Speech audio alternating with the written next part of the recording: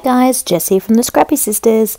So I am sorry that we have both been so MIA of late.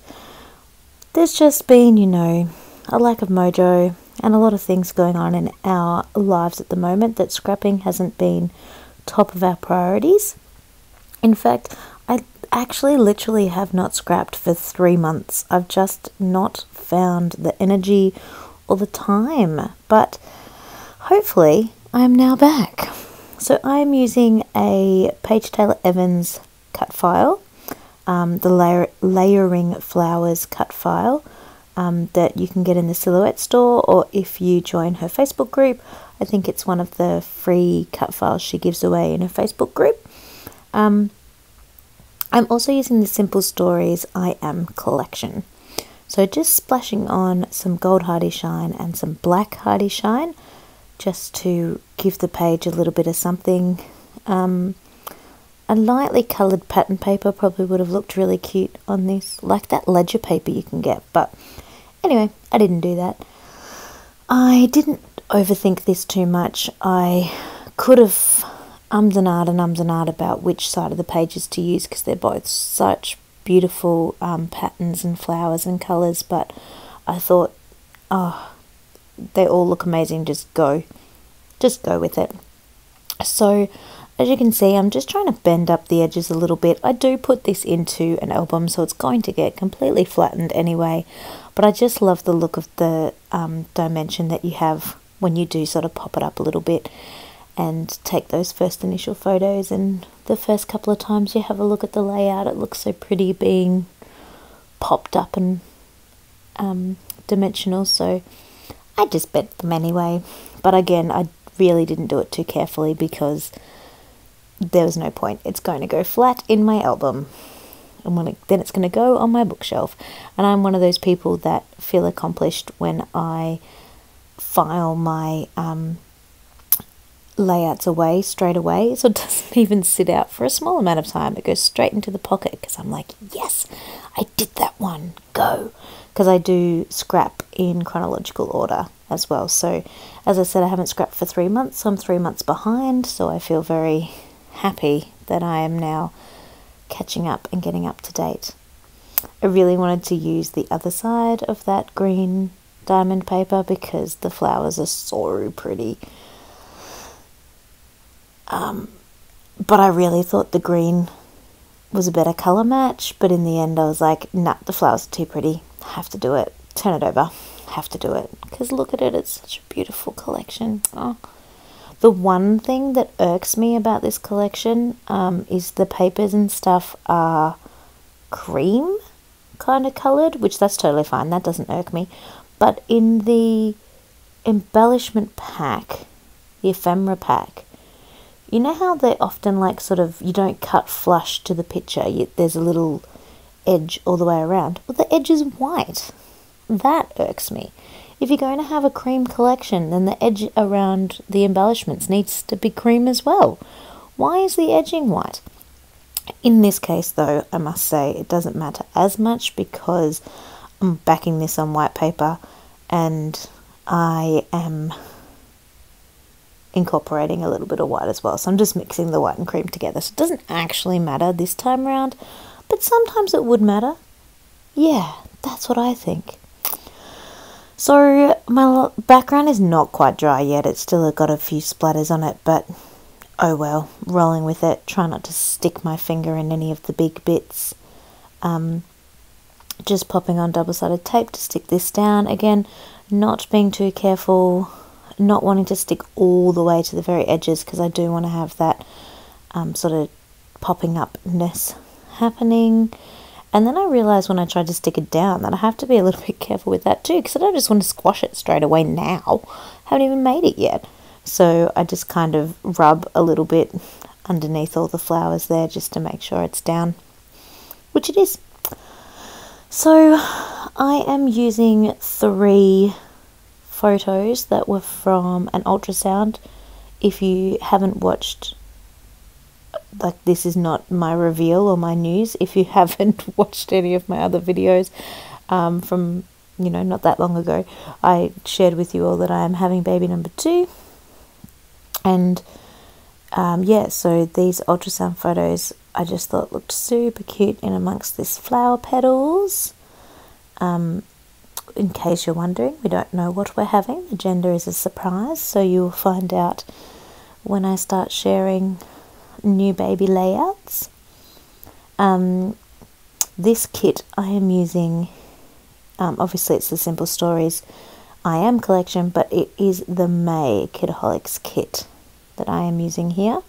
So there's a few other bits and bobs that come as part of the kit and not part of the Simple Stories collection, but I'll make sure I point those out as they come along.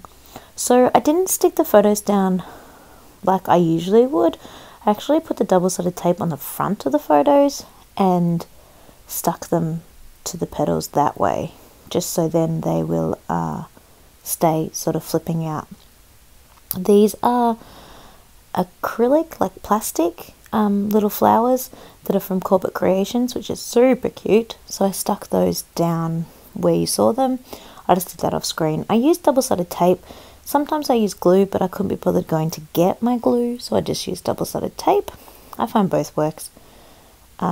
Depends on how long you want to wait for your glue to dry. If you've got a quicker drying glue, that'd be fine. My PVA is just normal PVA and it's quite wet, so it takes a while. Just putting a little something in the middle there. We got the sticker book, I suppose you'd want to call it, from the Simple Stories I Am collection, which is freaking amazing. There are so many stickers in there, like a bazillion. So that's really cool. And then I just tied a little bow that I have stuck on again with double-sided tape, just to give the center there something a little bit special. For those of you that are part of Paige Evans' Facebook group, this is a scrap lift of one of the amazing girls who shared a layout she did in there. Obviously it's not exactly the same, but the concept is the same. The having the flower was something that she did, which I just loved the minute I saw it and wanted to adapt, and I knew the second I saw it that it would be perfect for these photos and this collection because of the black that is carried through this collection and the black that's in the black and white ultrasounds. I knew that it would work amazingly, so I'm super thrilled that she shared that and I was able to jump on board with it. And speaking of scrap lifting, that is something I find I do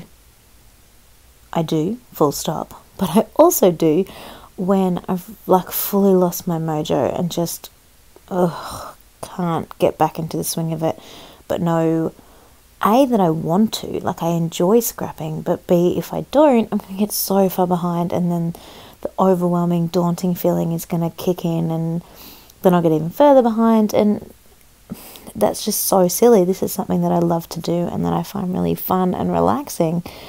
I just couldn't get myself to do it. So anyway, I found a layout that really inspired me, that I really loved, and so that's why I decided I would scrap lift that and just go with it, because I think that that's a really nice way to sort of kick you off and get you going again.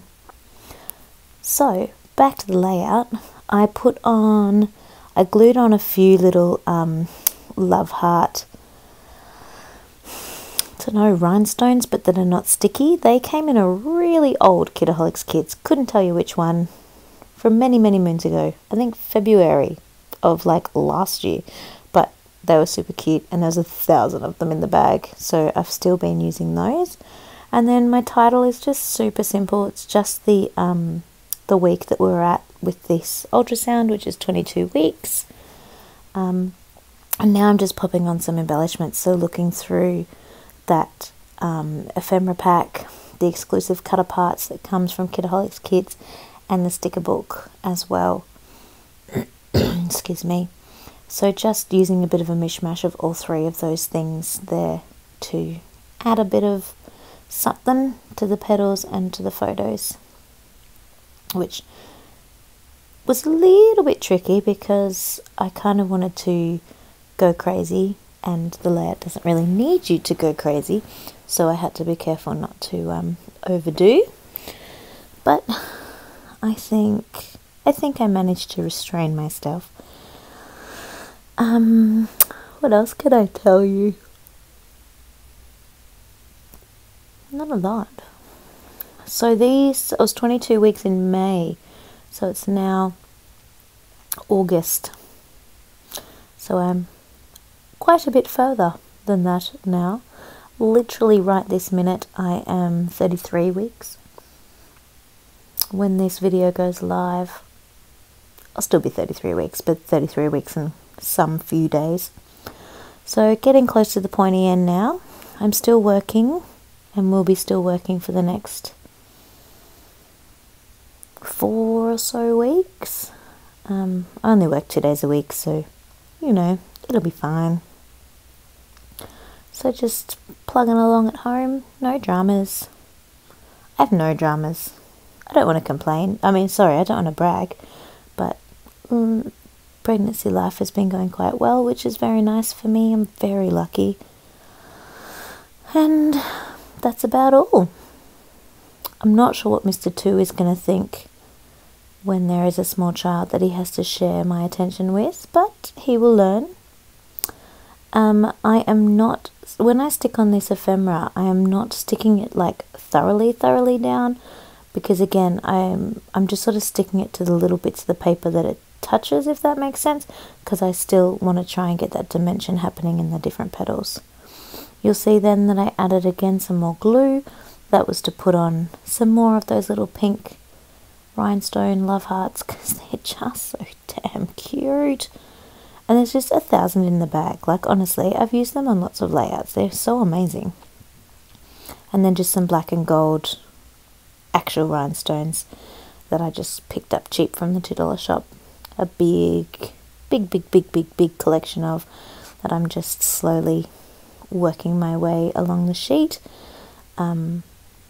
Just stuck with that black and gold concept because it really matched with the papers quite well.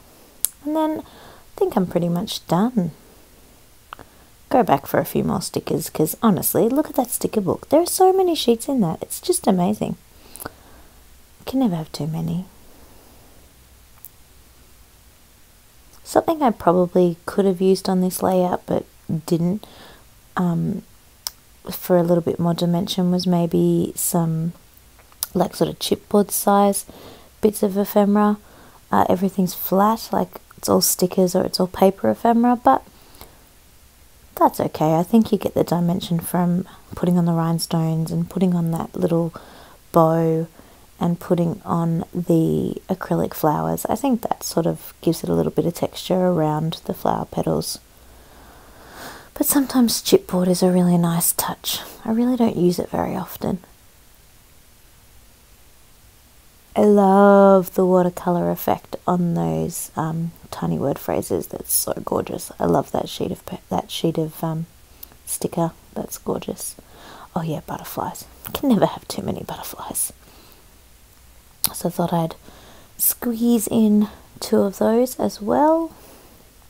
I'm just addicted to this sticker sheet. You can see me. I'm going through it and over it and through it and over it, and I'm just trying to see what I can use because I really want to use more. Kind of wanted that to be, it's a compass, but kind of wanted it to be a pocket watch, so you know, kind of that concept of waiting and time. But I think the idea, even though it's a compass, I think you get the idea. So here are some close-ups for you of the layout and little Bubba's face. Super gorgeous collection, super gorgeous layout. Oh, just love it. And I've also got 2 or 3 photos that I'll pop in at the end for you to have a look at as well. So I hope you liked it, guys, and please like and subscribe, and we will catch you next time. Bye everyone, thanks for watching.